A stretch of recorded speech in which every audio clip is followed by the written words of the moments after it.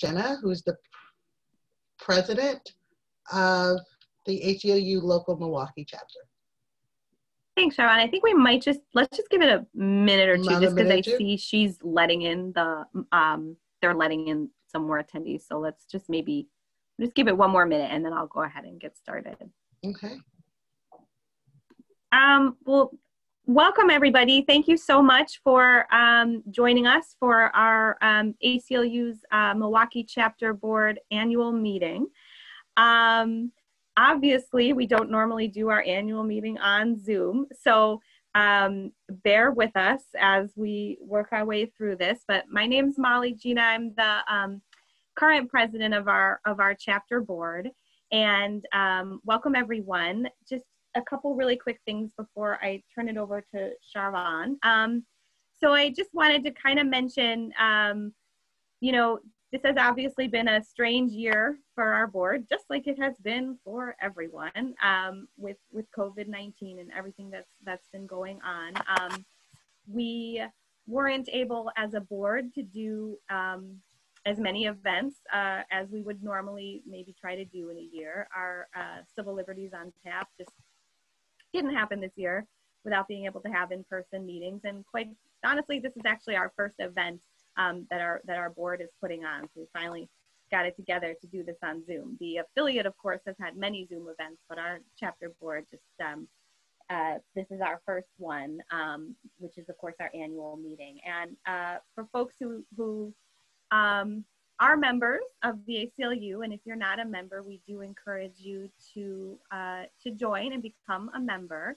Then you can receive emails regarding events and the things that our chapter board is doing. But you might know that we would normally be holding an election for our board. We do that at every annual meeting, and that's not happening this time. The affiliate has allowed us to, we had 4 board members whose terms were up this year, and everyone wanted to stay on the board, and the affiliate allowed us to just extend and give them another term instead of trying to figure out an election on top of trying to just figure out how to do an annual meeting on Zoom and all of those things. So we are, you know, considering some other moves for the board, potentially amending the bylaws and really kind of looking at elections and why we do them and how we do them, but that is all to come. So to get updates on all of those things, please do watch your email, join, become a member, and then you can get emails from us to kind of know what the chapter board is up to, including regarding elections and things, but also regarding any events that we're having. One of the main, you know, I think focuses of the board since the pandemic and everything that's been going on has really been legal observing at all of the protests, all the very necessary protests that have been going on. And particularly 2 of our chapter board members, Elise and Nat, have really been organizing our legal observing and making sure that we can be there and get volunteers to be at these protests for that, which is really important work. So that's kind of a focus that I would say our chapter board has been doing in this past year. But hopefully we can now that we're figuring out how to do these events this way, we'll be able to hold more events like this. So welcome everybody. Thank you so much for our panelists for being here. And I'm going to turn it over to Charvon. Thank you, Molly. So hello, everyone. I am Charvon Carlson. I am currently the vice president of our local ACLU Wisconsin chapter board. And thank you for coming to our discussion about rethinking policing and dismantling racism. So what I want to do first is introduce you to our panelists who have graciously agreed to come and share their thoughts and opinions and knowledge with us. And I'm really grateful that they took this time to do this with us. Our panelists are Keisha Robinson. She is the program director of the Black Leaders Organizing for Communities, BLOC. We have Kenneth Ginlack, who is an LCSW, CSAC, ISC. I'm sorry, I don't know the full names. Director of Outpatient Services with Milwaukee County Behavioral Health Division. We have Brianna Canales with UWM Fellow and Leaders Igniting Transformation, LIT. And Mariah Cruz Alice, as our social worker. So again, thank you, panelists. And so I'm going to start with the question that we sent out. Thinking about the systems of response we have in place beyond policing can also reproduce racism. So the first question, what are the experiences of clients in those systems? And then the next question would, and then the follow-up question, I'll ask follow-up. You'll have about 10 minutes for each response. We can start with Kenneth, if you don't mind.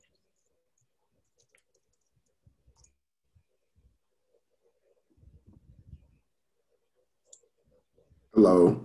Can you repeat the question again? I sure can. Okay.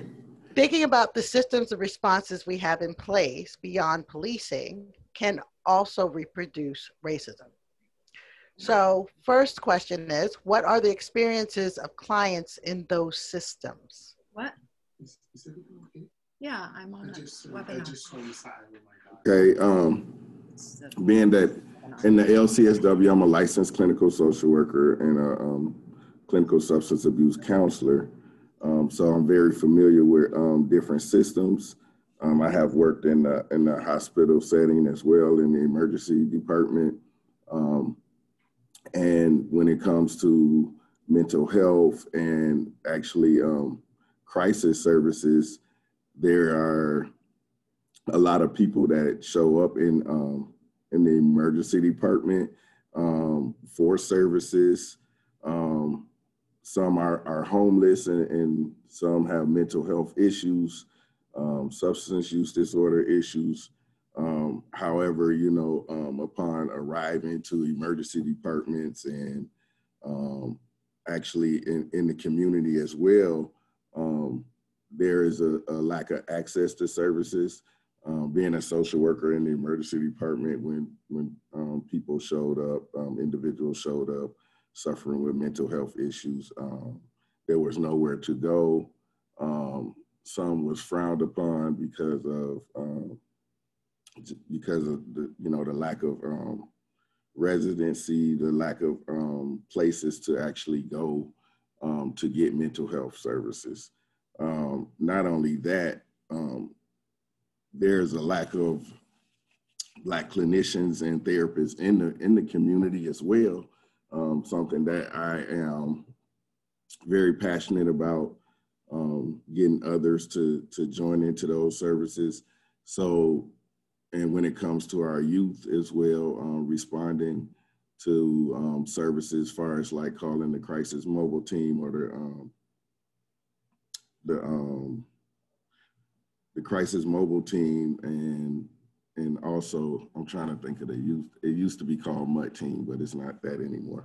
But they used to go out and respond to youth, primarily African American youth that I see in like group homes and different settings, and responding to them. However, it was a lack of I should say cultural awareness or even understanding the youth that they were responding to. Was very hard to build rapport because they didn't really understand the youth, or they don't understand the youth in the inner city. I see a shift in that now, but you know, at the time I had witnessed providers or therapists responding, and just because they could not connect with the youth and really couldn't really relate to what they were going through. It was a lack of, I wouldn't say empathy, but however, it was hard for them to reach, you know. And not only that, you know, even in the community and the adults, you know, when they are called out, when they call for services, community, the mobile team, when they go out as well, you know, sometimes they just don't understand the culture. Us as Black people, and because I'm a Black male, I never believed in the system. And so we was always taught to handle our own issues and not call the police. You know, if you call the police out, you know, you was more, and I'm gonna talk from my experience. I have called the police in my younger years for different issues. And even though I was the victim, I was treated more as the perpetrator, I should say, or the person that was actually committing the crime. You know, they wanted to see my ID. They wanted to ask questions. They started asking me, what did I do wrong? And I'm calling you for help. So, you know, this is the experience of many people in the Black community. You know, when you call out for services, you treat it more as a victim. And I would say people just didn't understand. They like, you had to do something wrong for this to happen to you. You know, for someone to violate your rights, like you did something wrong. And so that was my experience growing up. I still see it today. People are very reluctant. You call a system, or you call, I'll just say, the police for an issue.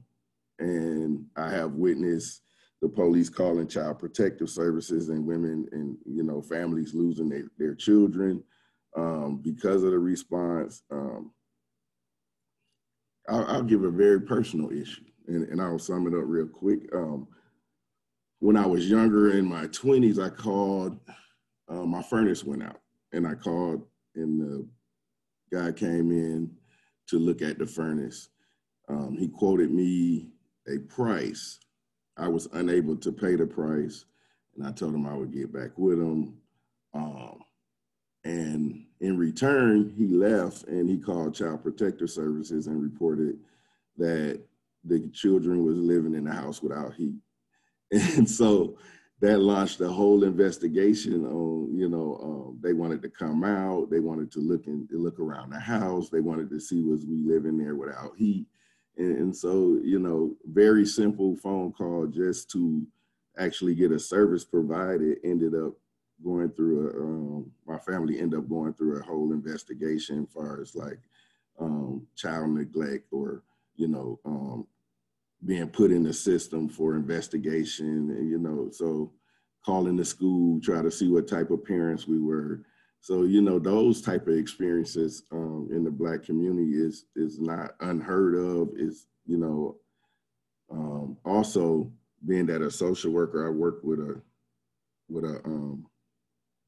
grassroots organization actually called Comforce. I was pretty active with them, and so when someone in the community was experiencing a mental health issue, experienced a traumatic event, far as seeing a crime committed, we were attempting to have like a social worker come out on spot, talk to the family, talk to the youth or whoever was going through a crisis. And, you know, it worked well, but because it's a lack of therapists, and because I was working full time, I was unable to respond to a lot of calls, but it was a need. And then I also was told that because I'm a licensed social worker, that people don't trust you, Ken. So now I'm also looked at as part of the system, because I'm a mandated reporter, and people just don't trust the system, and so they're reluctant to ask for help. And that's something that I want to see change too, as we talk about defunding the police.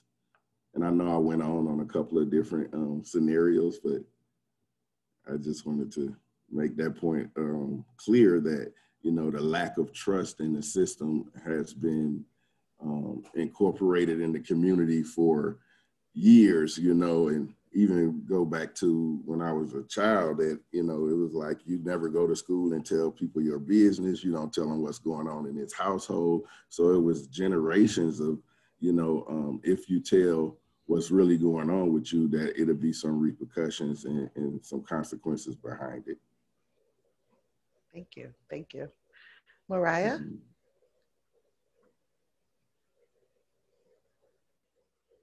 Hi. That's kind of a hard answer to follow. It's really well spoken, Kenneth. So my experience is I am a case manager under the umbrella of child welfare. And at the point of contact I have with my families is usually after an initial investigation has been done.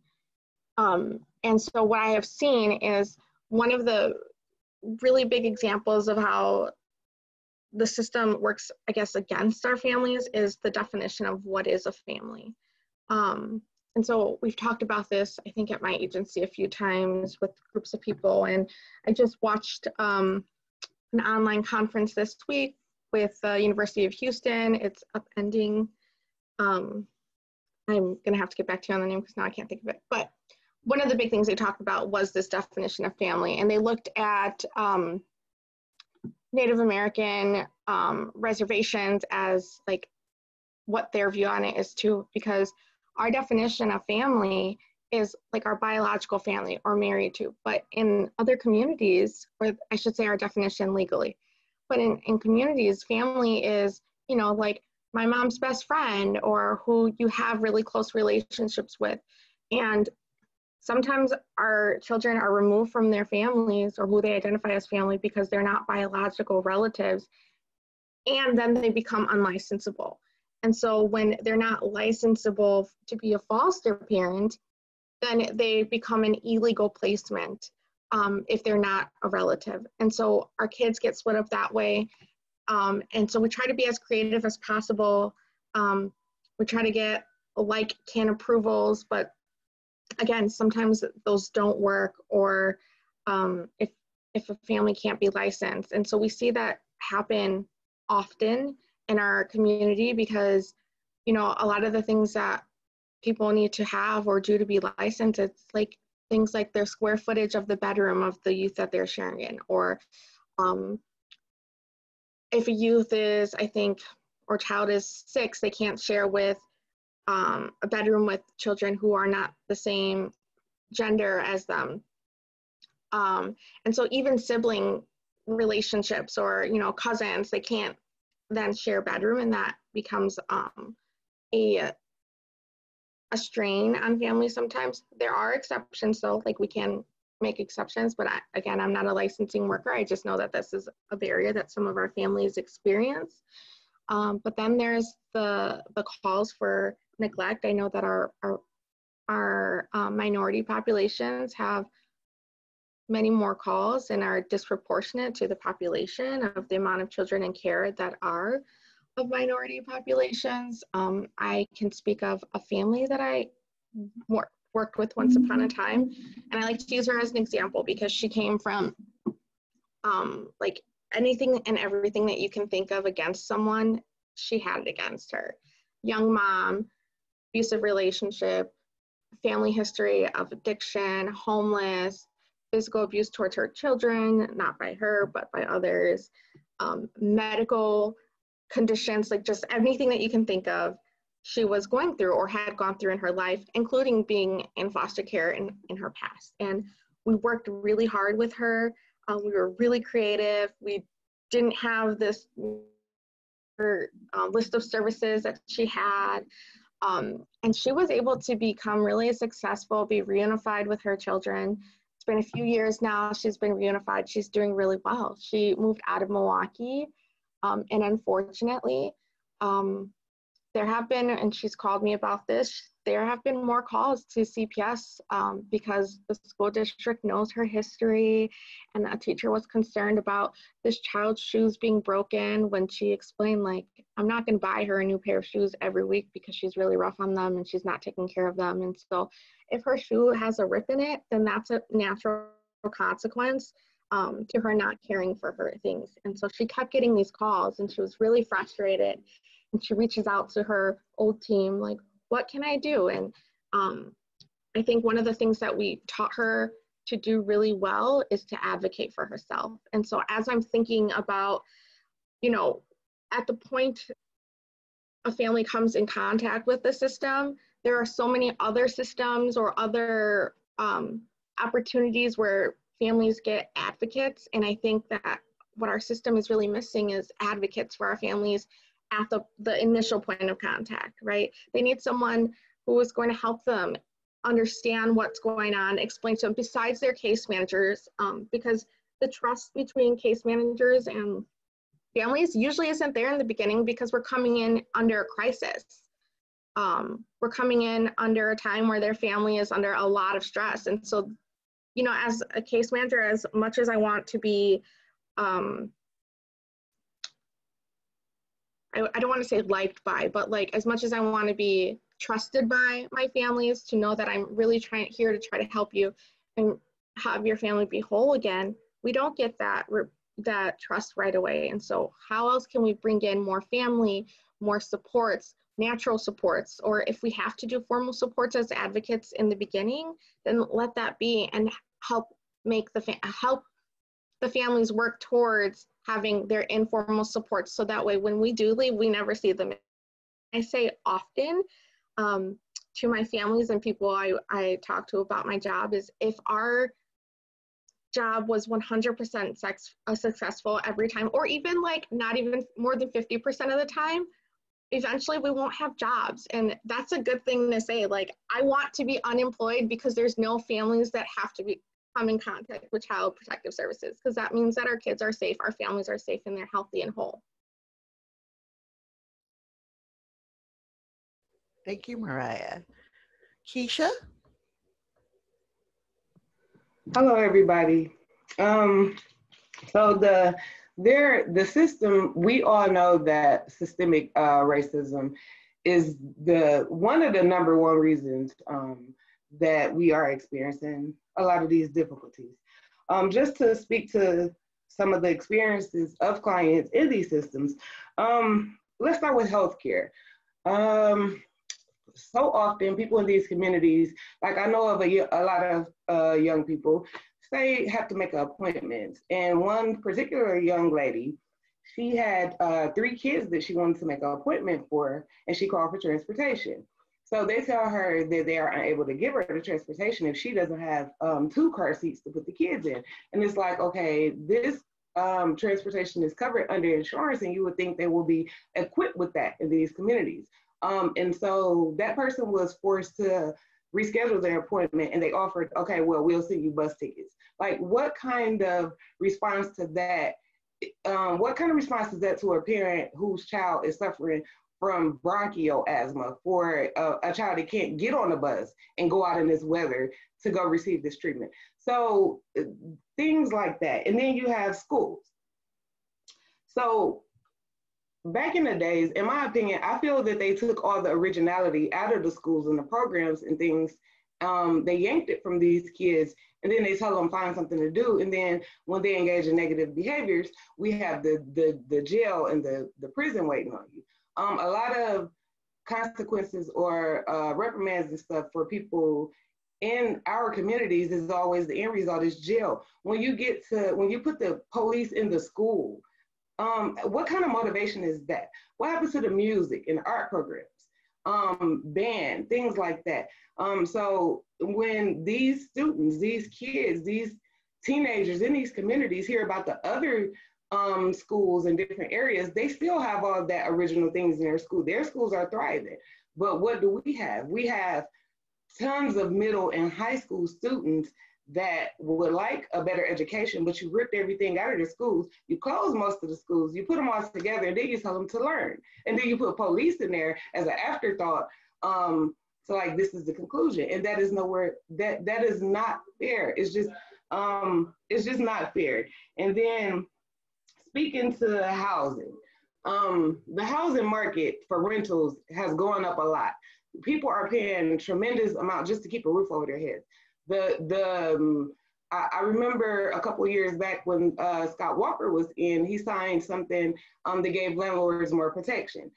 How fair is that to the renter that still has to pay for this unit that was damaged, that was in filth, that had rodents and things like that? And then you follow up with that with telling us in these neighborhoods, well, first we have to do a credit check for you to get this rental. You have to have a certain amount of income. You have to not had any evictions in the last 5 or 10 years, no matter what your, income situation was. Can't have any evictions at all. It's like everything that is put for us in these communities always has to have a hard or almost impossible stigma attached to it for you to gain, for you to become sustainable. So let's talk about with the housing. People that want to become home buyers, they say that persons of color, we are low when it comes to buying houses, things like that. But look at some of the qualifications. We got to have credit scores that's up to the roof, regardless of how we are living, what we are able to attain. And so it's just the systems, like you can't, in my opinion, there's no systems that you can point out right now that favors Black folks except for the prison system. And it doesn't favor us.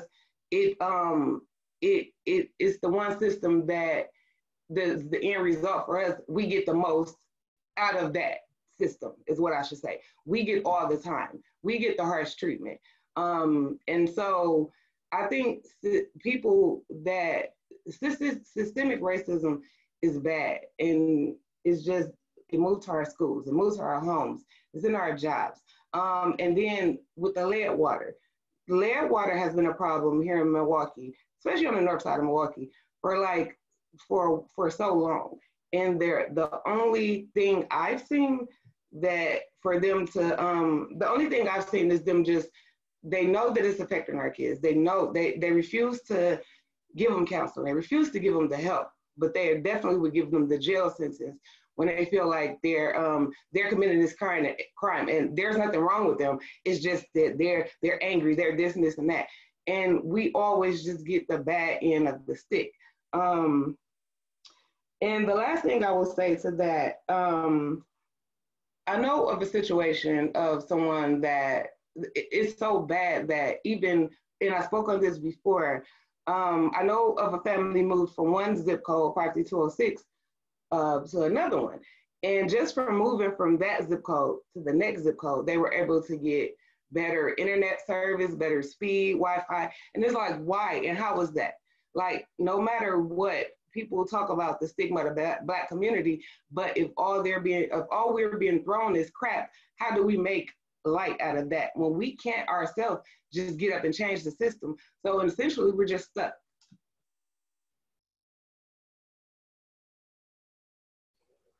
Thank you, Keisha. And last but not least, Brianna. Hi, everyone. So to answer the question, I think I definitely want to shed light on the college experience because, as it was mentioned, I'm a lit fellow at UW Milwaukee. And I've had a lot of conversations with my peers and fellow community members who think that healthcare, policing, schooling, and all of our systems are deeply divided. But honestly, I think that they bleed into each other a lot more than it may seem like. Our systems definitely influence and impact one another. So when talking about our systems, I want to talk about how policing has affected our systems. So again, from the college perspective, as lit at Milwaukee, we recently talked about and looked at the 2018 campus security report to kind of just see what's going on, what's happening on campus. So campus police reported 922 drug and alcohol arrests and disciplinary actions. Yet in comparison, there were only 86 reports of all other types of crime combined. So that's sexual violence, burglary, robbery, arson, and all other crimes that kind of fall into that category. So looking at that, it really becomes easy to ask ourselves, how is it that campus policing or campus police are ticketing college students for essentially taking part in the college experience at 10 times the rate of actual crimes? So again, that means that in 2018 through 2019, there was a problem. There was a divide. And again, in that same year, there were $3 billion given to essentially give students a slap on the wrist. And so I want to look at the comparison again, realizing that our systems impact each other. One in particular would be our cultural centers. In the same year, UWM only allocated $240,000 to the Black Cultural Center. So if UWM divested from policing and reinvested that lump sum of money, which again was only used for ticketing people, they would be reinvesting in their BIPOC students they claim to represent. There are many other resources that do not run efficiently or as effectively due to the small budget that they have, or like the lack of resources that they run on. And so a specific example is UWM has a Be on the Safe Side transportation service. And so it's essentially a campus taxi, or think of it like a campus Uber. And so it runs, right now it runs, and these hours are definitely affected with COVID, but it runs essentially from 6 until 2 in the morning. And I've had a lot of conversations with students who say that they've been stuck waiting for 20 minutes just to get in the queue. And on top of that, they've been stuck an additional 15 to 30 minutes to actually be put, like, accepted and say that they're be able to track how far somebody is away from them. And as we know, crime, harassment, all of those unethical decisions don't wait. They are not like, oh, you have a scheduling conflict, I'm gonna wait until it's a perfect time. No. Crime doesn't wait. Our services that are helping us, that are serving us, should not wait either. And students shouldn't have to wait on campus fearful. They shouldn't be scared at dark. I mean, really thinking about it, that really comes out to, like, what, 40 minutes that somebody's stuck waiting, and you have no idea where these students are waiting at. Somewhere in the dark, somewhere next to somebody that might have made them feel uncomfortable. And so the wait time speaks for itself, as I've just mentioned. And the money that's not going to them, but could be going to them if we reinvested it, could be going to reconstructing the scheduling app or hiring more staff and more vehicles. Because BOSS, the staff that runs BOSS, has said that they don't have the money to hire enough people to drive the buses, to buy enough vehicles to still continue, because it's a campus of 25,000 people. And so maybe not all of those people are using the services, but a lot of them are. And there aren't even half as many buses trying to help those people. And so separate from that example of where the reallocation money could go, it's important to just think about how armed officers on campus promote anxiety, fear of harassment, and overall stress to BIPOC students who definitely deserve to attend their campus without fear. And the same amount of, like, integrity, like, BIPOC students deserve to feel the same amount of integrity as their white counterparts do. And another example, when asked, you know, what is this experience of clients? Speaking from my own perspective, I was pulled over, and I'm from a predominantly white town. So I already knew that I essentially stick out to as a sore thumb, especially in the climate that we're in. And that definitely, you know, allows me to feel very fearful, even when something might not seem like, to my white counterpart, it might not seem like that big of a deal. I'm being pulled over. To somebody that might not seem like a big situation, but to me it definitely is, regardless of whatever the reason is. So when I was pulled over, I was grilled for a bunch of different questions, but one of which was, am I a good kid? And so I felt like I had 20 seconds, a timer flipped, and I felt like I had 20 seconds to explain myself and why I was a good student, because I knew that I was being racially profiled for who you saw on the outside, but not my inside, you know? And I think that that's a very big endangerment. And I think that that, again, influences our other systems. And so I responded, and I felt like I had to explain my whole life story. And so again, when a student goes through something like that and then tries to go to school afterwards, that's, again, a direct influence. How can somebody get out of that mentality that they are literally seen as a weapon to somebody that's supposed to protect them? It can affect our, you know, our ability to do well in school. It can affect retention rates in school. So there are definitely a lot of ways that it bleeds into our systems. General anxiety, impacting depression. Again, those are things that, if not schooling, it can affect how somebody brings themselves to the workplace, the way that they carry themselves. You know, negative experiences can impact so many different things. Mortality rates, incarceration, low unemployment, there's low pay. I don't think that there's a shortage of ways that, you know, clients in these systems are being so heavily impacted. And I think that it is absolutely necessary to say, okay, we need to reconstruct these systems or completely break them down. And I think that's what divesting from campus policing and reinvesting in campus resources like Multicultural Center. And another example is on campus, there's one Black psychologist for students to see, but there's no Black therapist. So speaking again from my personal perspective, I have gone to therapy, and I have had somebody white as my therapist, again, because there is no Black therapist. And they asked me how it felt to have a white therapist that I had to pour out my feelings to. And again, you know, there's no docking somebody's education based on their race, but it's also a realization that I'm speaking from a perspective that is deeply rooted in my culture. In the family that I was raised in, what happens in this house stays in this house. We don't talk about it. You know, there's definitely a lack of like allowing to, you know, take medication in my family, and that's coming from a Black and Mexican family. So again, it's very important to realize like where these systems are broken and to fix them, because they impact people. It could impact me not seeing that, thinking that, oh, well then I just shouldn't go to therapy, which again can impact. It's a continuous cycle that needs to be broken. Okay, before I start with the first question that we was given, I have a question of all of you. What do you see would be the healthiest way beyond, because here's the thing about rethinking policing and dismantling racism. So there's the calls for abolition of the police departments, completely shut them down, dismantle them.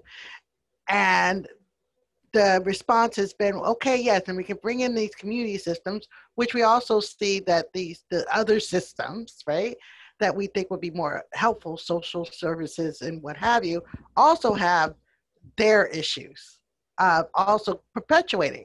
So as what someone once said to me, one is either you get killed quicker and one get killed slowly. Either way you die, it's not helping you either way. What do you individually see would be the system that works? How would that best support the community? What dream a little with me. What does the system, what does that look like to you for our Black Indigenous population? Anyone can go first.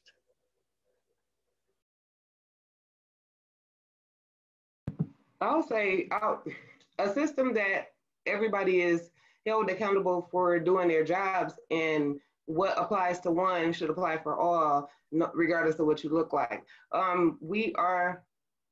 It is deep. We are really, really deep into things, and it's like, it's crucial now because we're all looking at each other like we know it needs to be done, and we just don't know how to do it. And it involves people empowered, holding each other accountable at those levels that has the say so over certain things and make the rules. It's just not enough people, you know, holding each other accountable. They're getting comfortable in their power and they're sitting in it, and they're forgetting about the little people that really the system hits the most.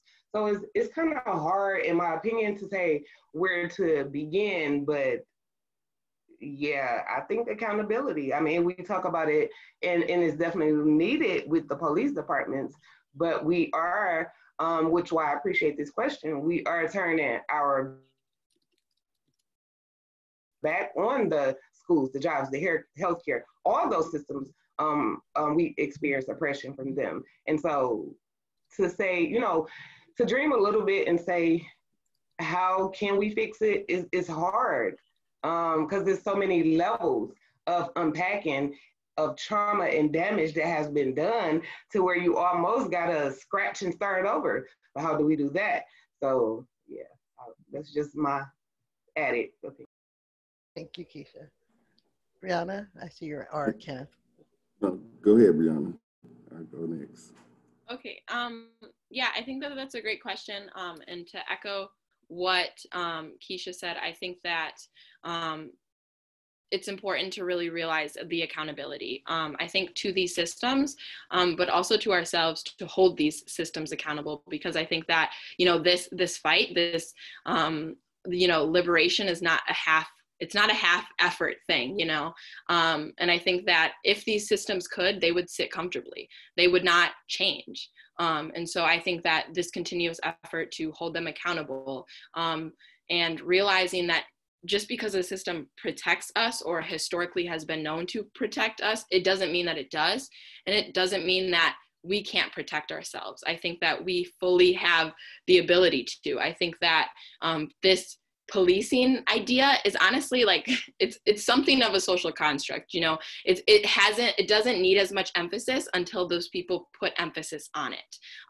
But also realizing that any group of people can have that same emphasis to protect us. They can have that same power to protect us. Multicultural services can protect us. Reinvesting and being on the safe side can protect us. There's safe walkers who don't need necessarily to have, like, you know, a gun or a badge that makes them feel that they're so powerful over certain races that they can't protect us. And so, yeah, I definitely think accountability. I think realizing that our groups like multicultural services and other resources on campus, but in general communities like, you know, social workers and all those things that mentally are, you know, like-minded, and they have the knowledge to protect us. Sometimes you don't need a weapon to protect people. You just need knowledge. You just need to be able to sit down and say, okay, what is not working? What can work? What is from our healthcare systems that works? What is from this that works? But it's clear that policing is not doing it. It is poisoned. Thank you. And thanks, Siobhan, for the $1 million question, right?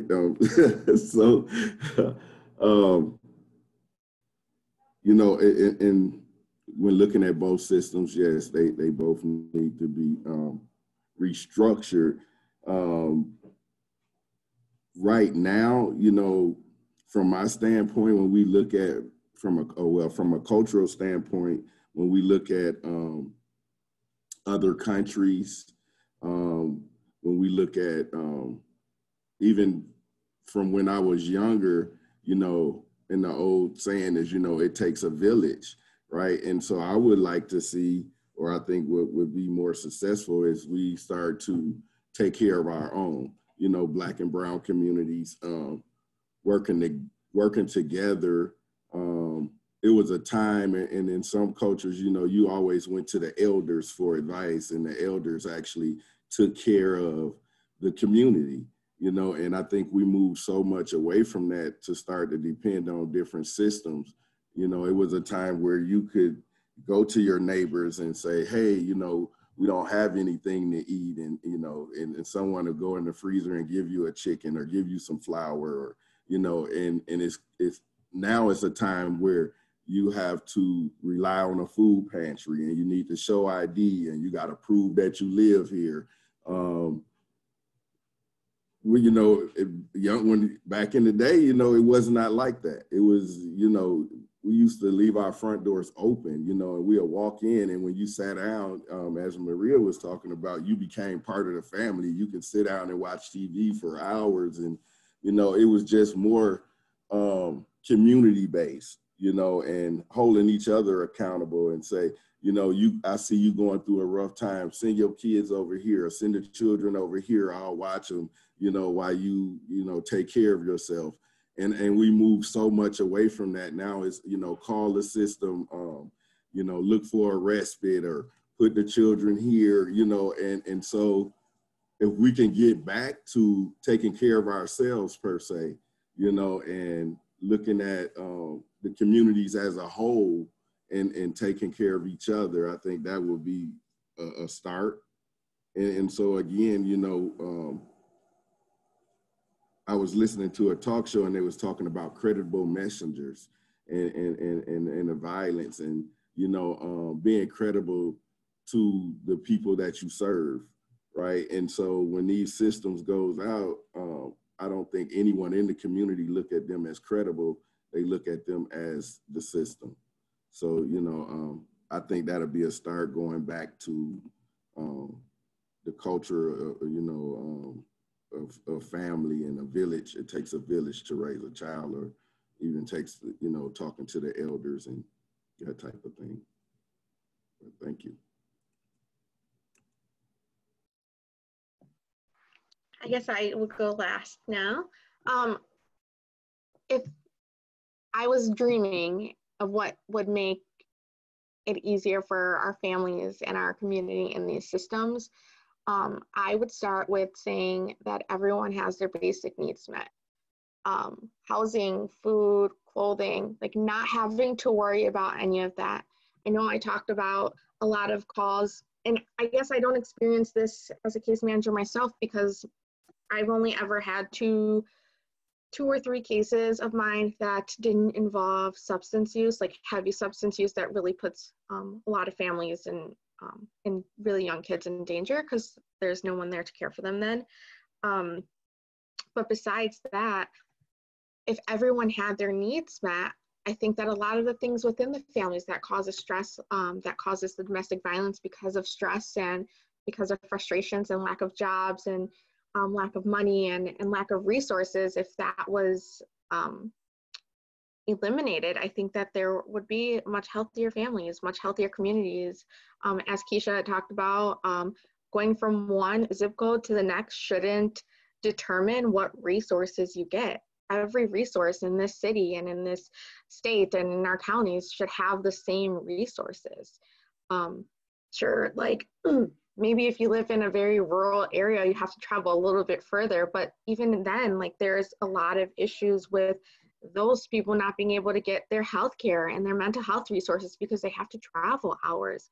So what can we do to bring health care? What can we do to bring mental health services and resources to our families, childcare supports, like what does that look like? And so I think if our families and our community had their basic needs met, like we can't get anywhere else without our basic needs met, we all know that, right? You can't think about your next doctor's appointment, you can't think about, you know, your next, when are you going to care for yourself and your caregiver capacity and how you're going to really make sure that you're there 100% for your kids if you're worried about how you're going to feed them their next meal. Like that's the priority at that moment. It's not about when am I going to relax.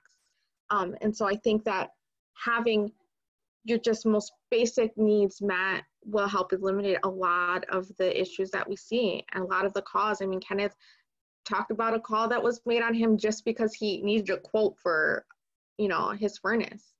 And so if that wasn't an issue, right? If I was able to call someone, my furnace is out and it's winter, can someone help? Like, where can we get resources for that? Besides saying, oh, well, you don't have it, so now this is an issue and you can't care for your kids. That's not, him having a furnace going out and trying to fix it is not caring for kids. And so I think that we have to look at that and like, where do these problems come from? And a lot of it is from our resources. And so just making sure that we all get what we need at the most basic level will put everyone in a fair playing field and really make us a full community again. A whole community, I should say, a healthy one. Thank you, thank you. Okay, so I do have other questions, but I'm gonna let the attendees ask questions. All right, be all over it. So one of the questions that has come in is race and class. How do they intersect? Mostly in Milwaukee. However, I'm sure we all have experiences. We live in the United States, so we understand the intersection. But let me dig a little deeper into that. And we do have Black, Indigenous people of color in higher class set systems. And minorities, when technically we're not minorities, if we were to stand together, we're really not the minority, in rural, lower income systems. So how do you think that affects either perpetuating the systemic racism that we have? Is the fact that we have people on the higher end of the ladder helping us or hurting us? Or, you know, just your thoughts around that and how it affects what we're talking about in terms of dismantling systemic racism and going beyond policing. And anyone can jump in. I guess I can start. I have a very like specific thing I think about when I hear a question like this, and it's the threshold we use to assess families, and not as in not just workers, right? Like law enforcement and community members. And so there are families that I see who are living in wealthier parts of Milwaukee County or wherever, and they have many police reports about domestic violence within their family, just like continuous. Some of them are like week after week after week, and no one has ever called Child Protective Services on them. And then you have families who are having similar issues or even less of frequency happening in a much lower income area, and they're really quick to call social services then. So in other parts, you know, like other families, they're separating them for the night. They're saying, you go here, or, you know, like there's nothing legally happening besides like just intervening, calming the situation down and then moving on. And then our families who are in lower income areas or whatever the case is are really quickly to get arrested, to get social services called, to have their kids removed. And so that one, to me, it screams out at me. And then when I open up, you know, reports and I'm looking at things, I'm like, how did this go on for so long in this family? And why was the threshold for them different? Because they do live in this nice neighborhood, and that's not okay. And that's not fair to families. That's not okay for the family that experienced it over and over and their kids didn't get removed. Like, that's not fair to those kids, but it's really also not fair to their same peers and counterparts that have a lot more involvement with systems much earlier on in a child's life because they thought that there was an issue going on.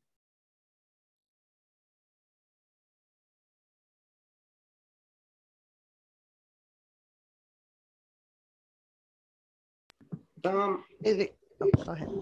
I'll just add to the race and class narrative is tricky, but if you are a minority or you have it and you are of lower income, it's almost like that you are classified basically as not worth much, and so what little you have, it's like many attempts done to be, you know, have that taken away with little or no help.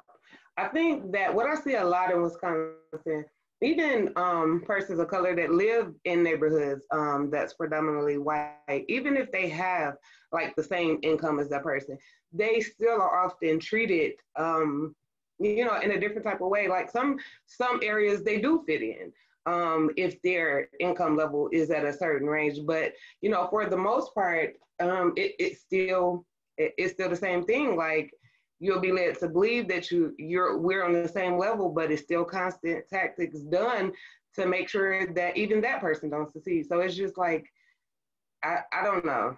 It's tricky. It's tricky.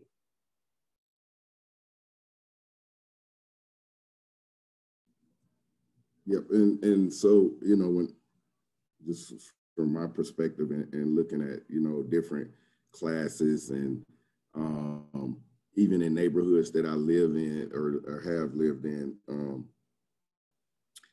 I'll see white counterparts that's going through the same struggles as myself or people in the neighborhood. However, you know, they have a better chance of actually getting that or fulfilling that job or getting a job, or have a better chance of coming out of that situation because of their color. But, you know, not to take away that, yes, they are treated differently because of their financial statuses or their class. And on the other end of the spectrum, I have also witnessed men of color that's very successful, and they always have to, and for even for myself, I wouldn't say I'm very successful, but I do pretty well for myself.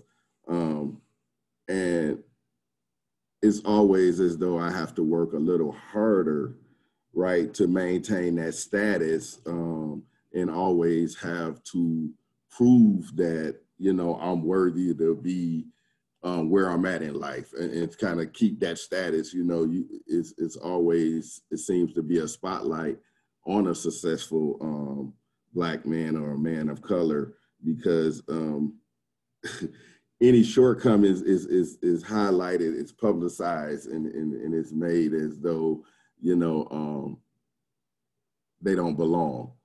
So, you know, and I know I come from a personal perspective a lot because, you know, of my many experiences in life. And, you know, again, being a director of outpatient programming for the entire Milwaukee County, you know, is something that I'm always aware of. Like, you know, if I make a wrong move, or if if I do something, it would be publicized to the point where, you know, I feel as though no matter what status quo or what class or financial achievement that I obtain, that I still have to work a little harder. But I mean, to answer the question, yes, I do believe that, you know, class plays a big part as well as race when it comes to discrimination and equality. I can go. So I think that this question has a lot to do with perspective. Again, coming from a predominantly white school, we had something in history called Motivation Mondays, and this was in my high school. We had Motivation Mondays, and this teacher was very like, just very intent on showing that, you know, motivation is from within. And I think it was so intent on it that he kind of forgot about the external factors, you know, like, yeah, motivation, you know, it's somebody's motivation, but external factors can impact what's happening internally. And so he had a quote on his wall that again tied into this motivation perspective about how if you're born poor, it's not your fault, but if you die poor, it's your fault. And that was the most gross thing I had ever seen. And I heard somebody, my white counterpart and classmate and peer say, oh, that's so true. And I just thought how if I could watch a moment that showed, you know, the systemic racism, the prejudice, literally everything summed up in a moment, I literally just watched it. Like I felt like I had just watched that happen. And it was the most ridiculous thing because these people weren't aware of, you know, mental health issues that happen, racism that happens, bias that happens. There is no shortage of something that could keep somebody from this idea of dying rich, that they have this, you know, this internal ability. And so I think the systems that we, you know, we work with and we amplify, if I was somebody that, and at the time, I think I didn't know how to voice my opinion to a teacher, you know, I think that it's hard. But I think that it's all about perspective. And I think realizing like that teacher should have realized what was wrong. But I think that also his counterparts could have said it, like coming into his workspace, like, I don't think that that's true. I don't think, and, you know, not even just standing up for whatever that person thought, but realizing that there's people in that school that went through different things, that they came from different class perspectives, that they went through different, you know, like family situations. And I think like Mariah was saying, it has a lot to do with resources. Like if there is a lack of resources, somebody's not going to be able to, you know, reach their full potential. And I think that it is very gross and very unethical that there has to be this idea of you're rich or you're poor, that there's no in between. It's such a black and white space, but really it's gray. It is so incredibly gray. There are so many things that intertwine. And I think that when people stop trying to make it seem like rich is the best and poor is, you know, it's this realization that, you know, people can't always change something that happens to them, that there are so many forces that impact something. And I think that, again, that perspective is changing our narrative on it, that race and class, where they intersect, is not a bad thing, and where they don't, again, not a bad thing, that there are so many different influences of stuff. I agree. All right, so thank you. So I have two more questions, so which I think, you know, are good ones. So the next question I've received is, it seems like in many of the examples you guys have given, or you people have given, working on it, about how quickly a call to a system that helps can actually lead to police contact. So even when you call CPS, police is involved. Even when you might call to get food voucher, police might be involved in that as well. I mean, if you think about it, call 911 or 211, and both are 11s. Yeah, I don't know if anybody ever caught that, but it's kind of reinforcing that thought, that system in my mind. We've also heard things like school to prison pipeline. How are the systems of helps? I think we've kind of gone over the first part of this, is how the systems of help set up the criminalized communities of color, where we see that Kenneth started off with, my boiler's broken, I don't want to pay your prices, so I want to shop around. So dude's like, well, just you won't pay my prices, I'm gonna call CPS on you and I'm gonna get away with it. I'm not gonna get any accountability for it, but you're gonna go through a mess because you refuse to pay my prices that I quoted you to fix your boiler. Most ridiculous thing ever, but I digress. So I'm kind of going to move on to the next one, which is, why does seeking social work support mental health, education, or housing often lead to having police encounters and being charged? So again, maybe if you guys could talk about how the police is always brought in, even when the call is 211, but 911 shows up. And Mariah, let's start with you.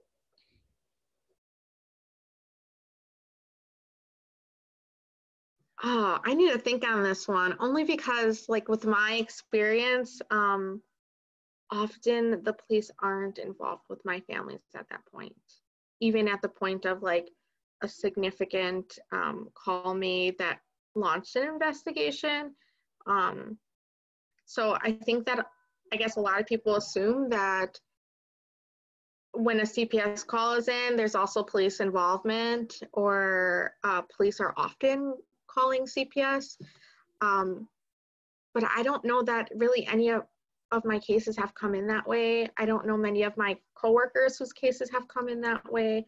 I do know that I work on a team who we are in a more of a specialized case management, if you want to call it. And so we're often at the courthouse, and if we know that our client has a warrant out for whatever reason, they're supposed to be there that day, we'll say, like, the attorneys will call and, you know, try to help work that out so that our clients aren't getting arrested, or like, don't come into this courthouse today. Like, it's an informal hearing, don't come in here, because if you come in here, they're going to arrest you. So let's figure out how to straighten this out. But I don't know a time where my clients have called 211 and 911 has arrived. I don't know that I have that experience. I think it was more, I'm sorry, I just was scrunching it up, but you did answer the question, right? So even though, so I'm just using 211, 911, because people know that you call 211 for resources, you call 911 for the police to come help you. So you kind of answered that, where you have to warn or protect your clients getting the resources they need from the police, or you know that today's the day they're going to try and get you, or what have you. So I'm just clarifying it for everyone else, so that I like I said, I just used shorthand, but it's not literal. I'm sorry. No, that's okay. I guess my point is, I don't think ever or often my coworkers and the teams that we work with in the courthouse that we do want to see our clients arrested. I think we try more so to help them fix the situation they're in, so that way we can continue to give them the resources they need and not have that barrier of incarceration along with whatever else they're going with. Thank you. Keisha? I'll say, I think that is because we're in a racially divided world. And I think that is why. If you have people that, again, going back to people that's in charge of these systems in certain areas and places and whatnot, what's going on right now? People know that it's a lot of heat between the police department and persons of color. And so if you have people that's running these systems and places, jobs, companies, what have you, that feel this way, again, because we are racially divided right now, they're going to use that to their advantage. And so they are, that's their first thought. When dealing with persons of color, like if they deal with if you notice on Facebook, you see a lot of people, different outcomes, different situations, different people. You see people have confrontations with white people. A lot of times they yell at them, they let them yell, they let them do what they want, and then they get to go home that day. They have the same encounter with a Black person of color. It's, well, I'm going to call security, I'm going to call police. So if that's always the end measure, that's why it's going to keep continuing. Again, we are racially divided right now. So that has a lot to do with, again, like I said before, power, people who hold the power. If they're not being held accountable, like you working outside of this person, you know how they treat people, you know their thoughts, you know how they handle business. People got to start looking at each other and like, look, you wrong. You know what I'm saying? That is not how you have to handle it. Just because this Black woman came in here and raised her voice, why do you have to call the police? So if we have a racially divided place and space that we are in right now, and you have persons using that to their advantage, then yeah, it goes back to just like who you're working with, who's working at your company, who's holding it, who calls the shots. Kenneth? Yes. And so back to that connection, 211, 911, some kind of way, when needing help is criminalized, and I'll speak on mental health, the perception or the stigma that if someone is experiencing mental health issues or crisis, they're dangerous. And so, a social worker may not go out alone without the police being involved. Again, the neighborhood that needs the help, or the zip codes that needs the most help, are deemed as high-risk neighborhoods or neighborhoods with the high crime rate. So we need the police to be involved to respond, and so I think it has been a good push to trying to change that narrative, or even now that's some of the things that we're fighting for, as far as like having the community respond to certain issues. But again, that, that the stigma behind that and mental health, and again, people that's experiencing a mental health crisis does not mean they're dangerous. If I respond, or if even, I don't know, CPS, when they come out, sometime they have the police come out if they have to remove a child. Well, yeah, because the majority of people that I know don't, they will fight for their kids to not be removed from the home. So, it could become a hostile situation. But, when we look at the police, it is not always the answer to go out to a social services call. If I'm homeless and I'm sleeping in front of your store, the police is called, not a social services agency, right? Or if I'm experiencing a chaotic episode and I'm in the neighborhood and I'm talking to myself and I'm running up and down the street, the police is called, not a social services agency. So, again, when we talk about changing policy and per se defunding the police, is those type of things. Should the police really be responding to those type of calls? And are they adequately trained to respond to those type of calls? Because if you show up and you pull up and you draw a gun on me and I'm having a psychotic episode, that's, it may not be a good outcome. And 9 times out of 10, it would not be a good outcome versus someone that's coming in and looking at the de-escalating the situation. So when we start to go in and de-escalate and stop looking at crisis services as one that is in need to be criminalized, or the police to be involved, there will be a significant change. I think that to add some insight, I want to again talk about something that I've recently seen or encountered. And so social media, I think, has been putting a big spotlight on the injustices that are happening. And so recently I saw something about how there was a Black man in a house.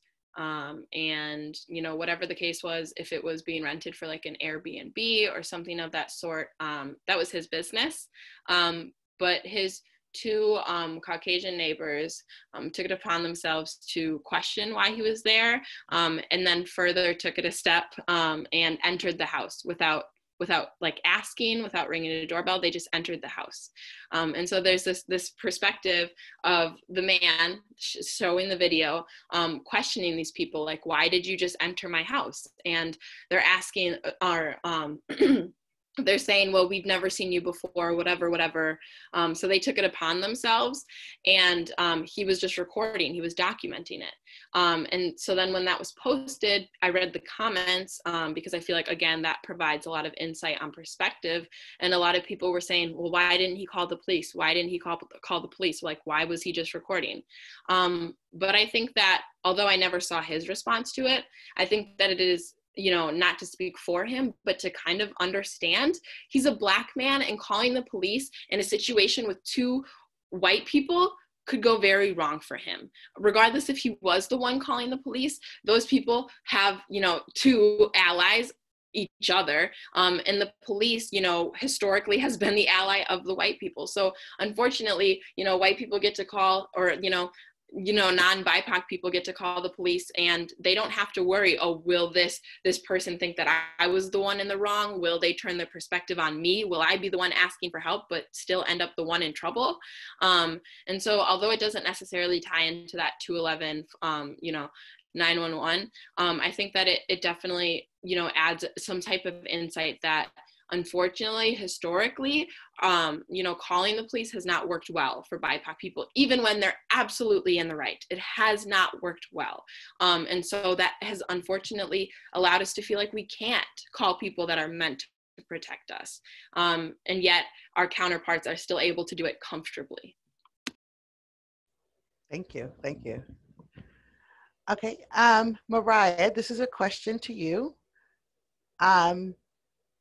In Milwaukee, the question of resources in Black, Indigenous, people of color neighborhoods has historically been contingent on state aid and revenue sharing.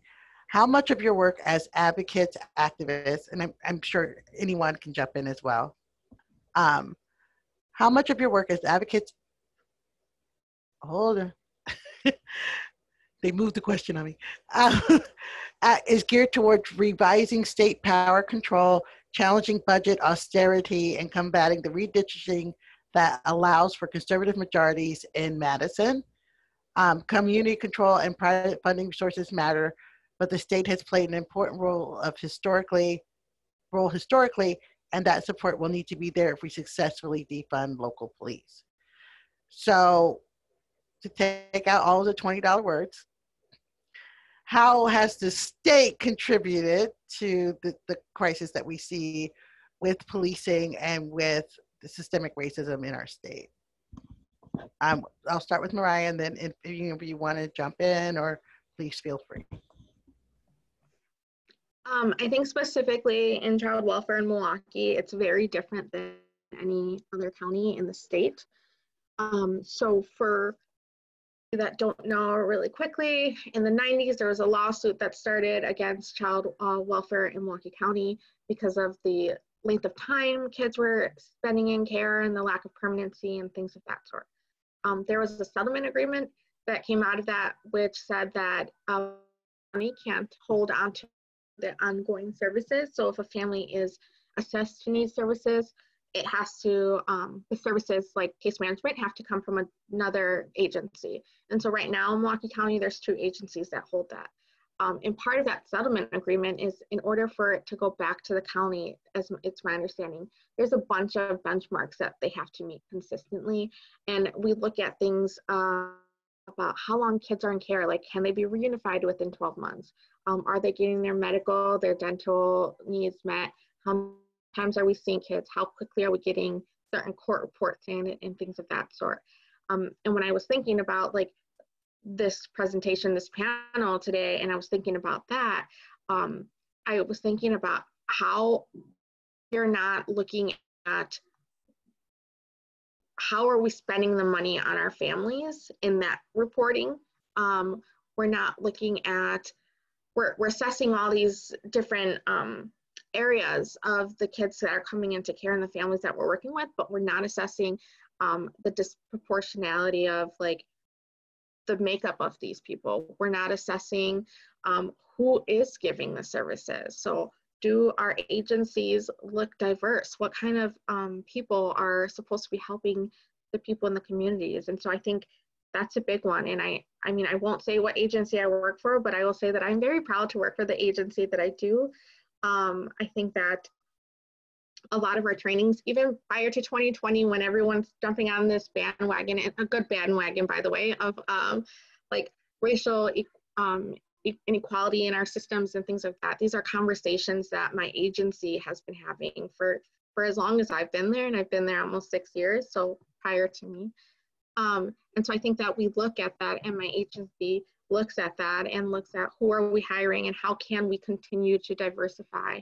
And so I know that wasn't at the state level, but as a micro person in the field that I am, like, those are things that I look for in the agencies I work for. And so we are controlled a lot by our county and our state, but our agencies do have discretion in who they're hiring to an extent in terms of like what the qualifications are. But I think that's a really big one for me, is the diversity and how are we using these tools. I would like to see other things happen. I know I talked about kinship earlier. In the last few years, the state changed the daycare requirements that families get. So if I take in a relative, but I don't receive kinship because I don't apply for it or I don't qualify for it for whatever reason, the state also won't help me with childcare. So that puts a burden on families too. Whereas if I'm a foster parent, no matter what my income level is, I qualify for it. And so that's something that our agencies are not in charge of, and we wish would change. And but when it changed that way, we saw a lot of our families kind of hurt. And so that's resources that's invaluable to so many people that is needed.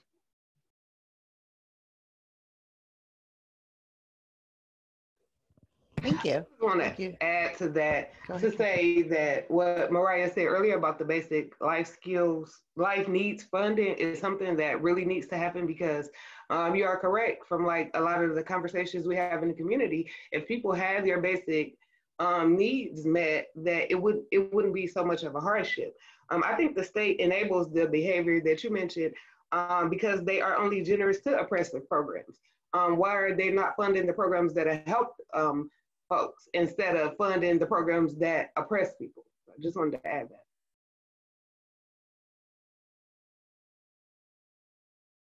And so I would like to add to that because of Milwaukee, again, I get to highlight some of the things that we're doing in Milwaukee County Behavioral Health Division. And,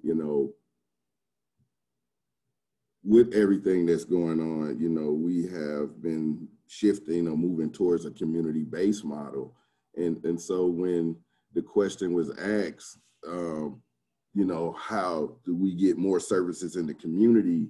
The response was the work in the community, right? And so everybody knows, or BHD, Behavioral Health Division, is on Watertown Plank Road in Wauwatosa.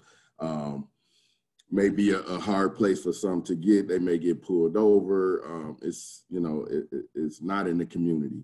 So what we have been doing, or what we're doing now, is actually partnering with community health centers. So we partner with 16th Street Clinic, Progressive Health Clinic, as well as Outreach Health Clinic, and we're looking to partner with Isaac Cox as well. So what that looks like is we're actually housed in those facilities in the community, and we're providing behavioral health services. So I think it's a great move. So the people in the community can actually have access to services instead of going out to Wauwatosa or trying to make it to BHD. We're right there stationed in their community.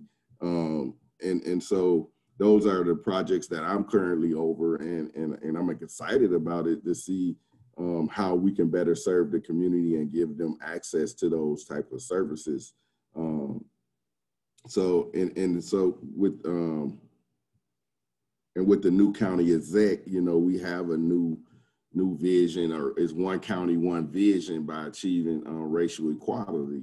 And so moving towards that type of model and continuing to, you know, ask the community what is needed and how we can better serve you. There's a negative, it's negative when it comes to BHD and the services because of, you know, the location and past experiences that some people may have had with the with Milwaukee County Behavioral Health Division. So we're working hard to change that. Again, you know, being out in the community, seeing how we can better serve the community. And so I think it's just a great model, a great way to shift to the community-based model. Thank you, thank you. All right, to our final question. How can systems you work in or with better amplify the voices of those impacted by systemic racism and bias? How can those systems and services be reshaped and rethought so that they are guided by those impacted voices to become liberatory rather than compounding oppression? I'll give you guys each a couple minutes to answer the question. I should rephrase it because I rephrase everything because that's just what I do. How does what you do now, your involvement, your work, help to amplify the voices and to identify the problems? And then how can, and Kenneth, you've already spoken to a little bit about what with behavioral health you just, you know, is doing, but you might want to expound a little bit more on your part. What are you doing to help make that happen? And how does it guide? Brianna, let's start with you.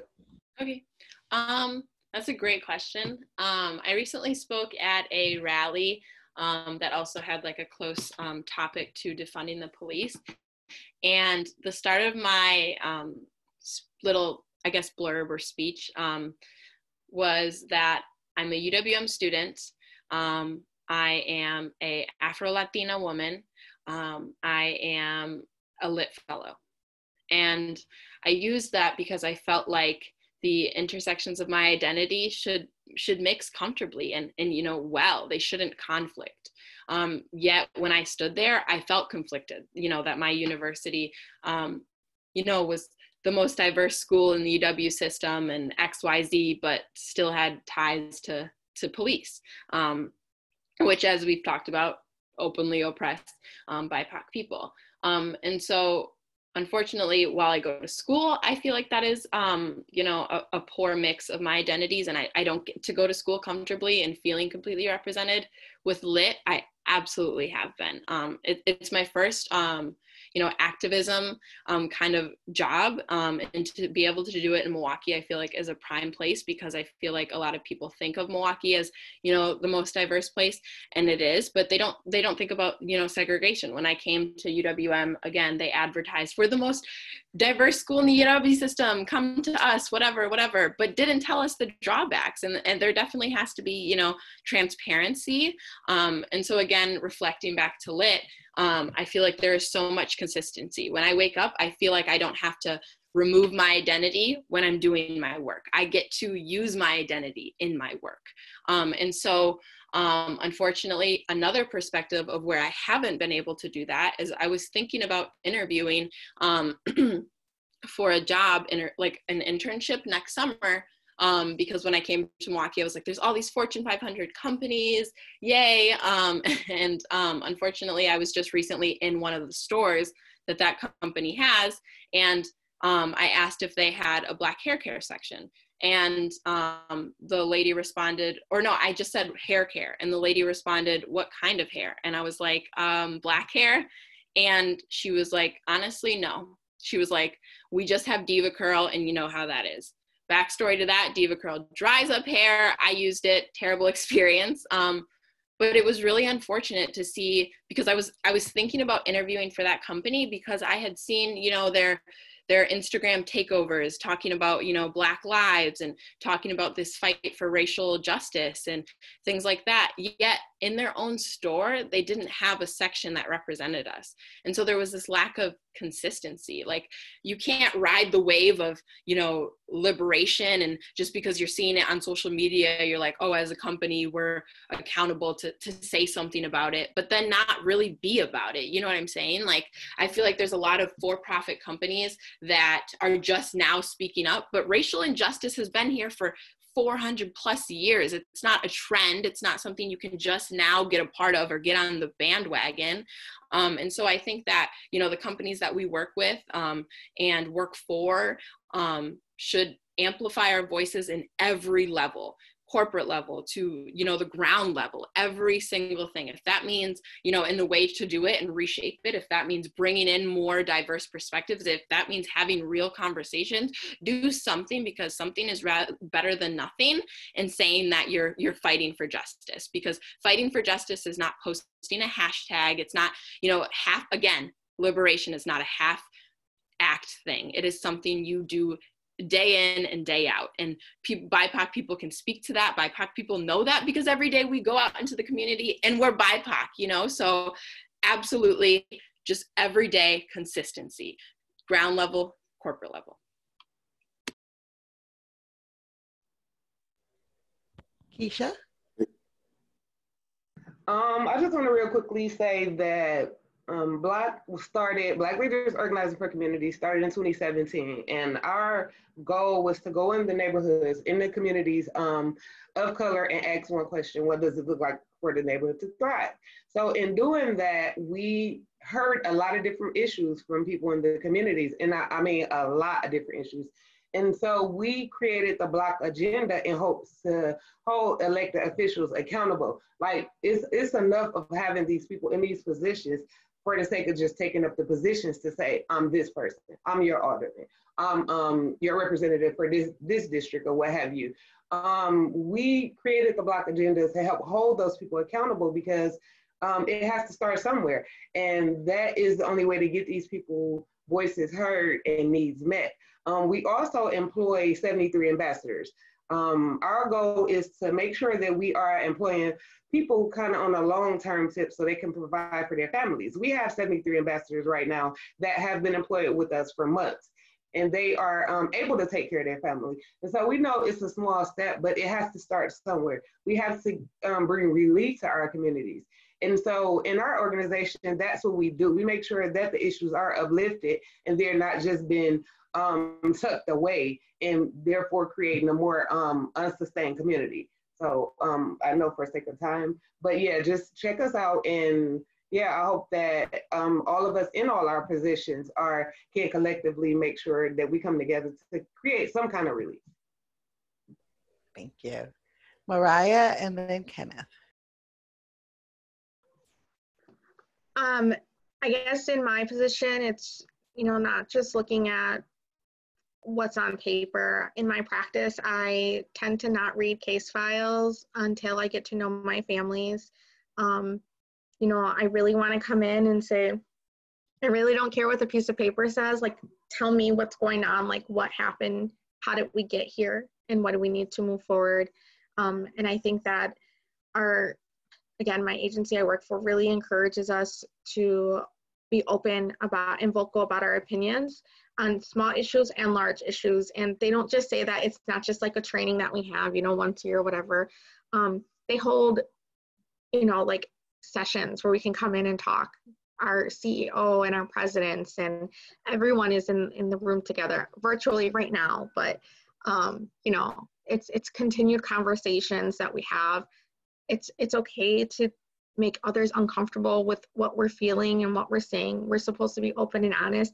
And if we can do that as an agency with our coworkers, we should be able to do that in the community with our families too.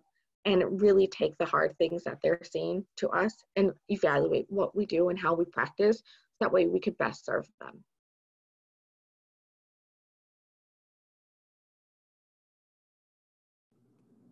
And yes, so earlier, I mean, a little while ago, I spoke about, Milwaukee County, but I can definitely speak about some of the things that I've been doing and what I will continue to do.